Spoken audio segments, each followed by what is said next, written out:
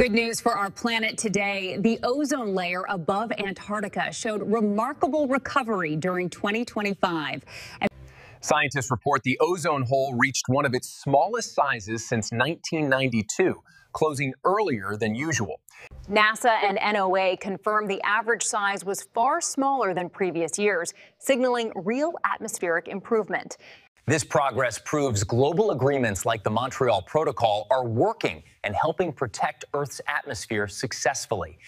A healthier ozone layer means fewer harmful UV rays, lower health risks, and stronger protection for future generations. These results remind us that when nations cooperate, the environment can heal faster than experts once believed possible. Global Daily Summary, Crown Footage Channel showing real evidence that progress happens when humanity takes responsibility for the planet. Remember this, protecting Earth is not a trend, Nev. It's an investment in the only home we will ever have. If you want to support the channel, like, share, and subscribe so you never miss inspiring, fact-based news again.